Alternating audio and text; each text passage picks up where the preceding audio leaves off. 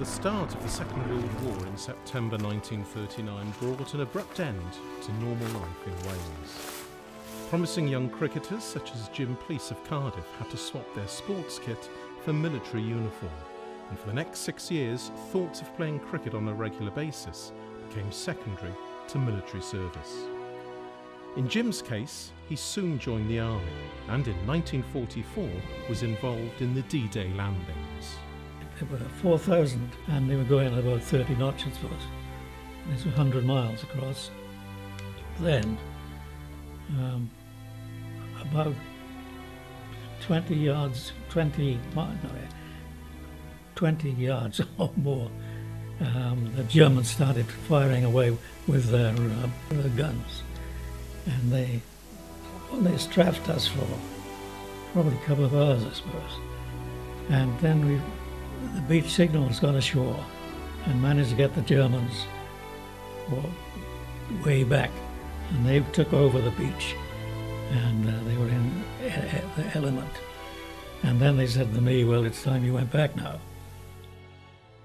But other Glamorgan cricketers were not so fortunate, and in August 1944 the club's captain Maurice Turnbull was killed in the small French town of Montchamp as he led a platoon of Welsh Guards against a convoy of German tanks.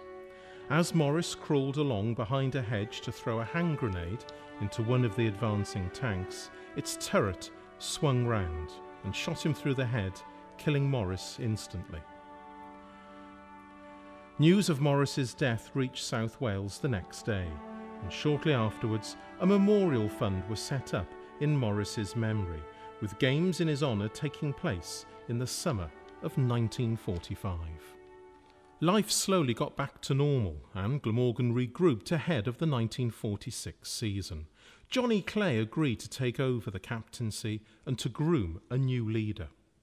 His choice was Wilf Wooler, the amateur from North Wales, who had been a star of Welsh rugby during the 1930s, and Wilf had also played occasionally for Glamorgan in 1938 and 1939.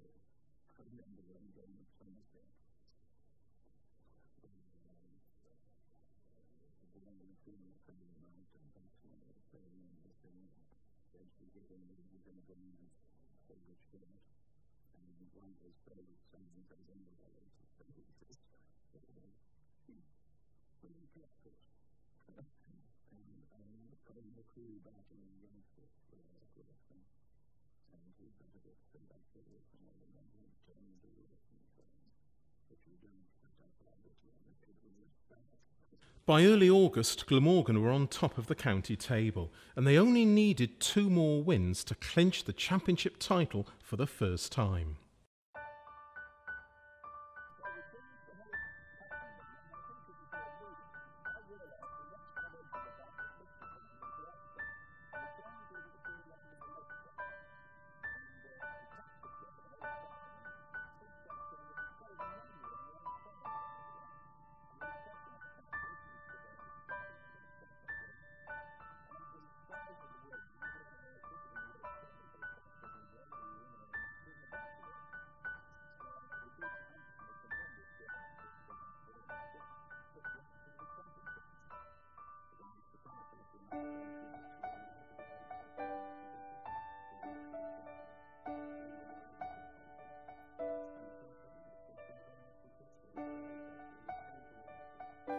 and it was raining the first day. Yeah. And then we had to do an awful lot, get something like 300 in the last 2 days. And of course Johnny Clay did his stuff, so did Len Munster. And then I think Arnold Dyson did his stuff as well. And everybody came good, except me.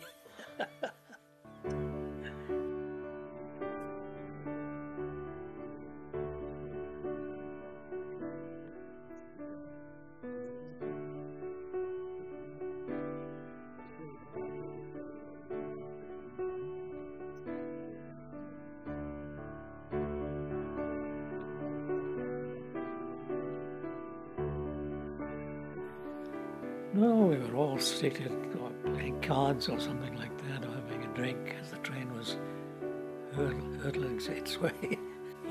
Euphoria, I think, was the expression. And when we got to Cardiff Station, we couldn't believe the crowds there at about 10 o'clock at night. And I don't think the players realised it until they got onto the platform in front of the... And they were waiting for us at the gates. Yeah. I don't know what time we finished, but it was pretty late.